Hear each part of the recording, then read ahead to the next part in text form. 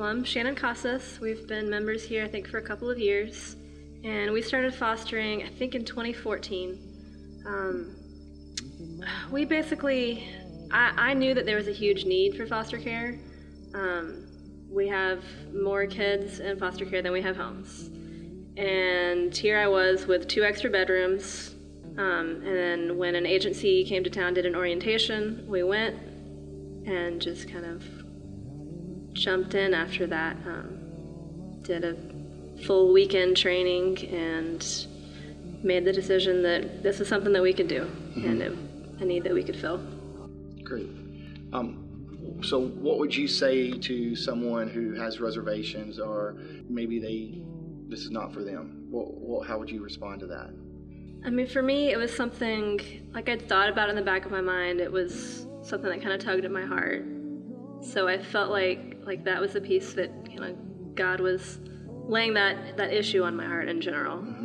So, I mean, you just got to decide, we're all called to do something for other people, to love other people. So it's, how can you do that? This is something that I'm passionate about, and a way that I can do that. Is there other ways of people getting involved in foster care? Yes. Yeah, there's a variety of organizations, whether it's the Hall County Foster Coalition run through the United Methodist Children's Home, or CASA, Court Appointed Special Advocate. There's all kinds of volunteers. So how has being a foster parent, how has this been a blessing for you and your husband? Every kid and every case is different. I have a 1-year-old and a 3-year-old.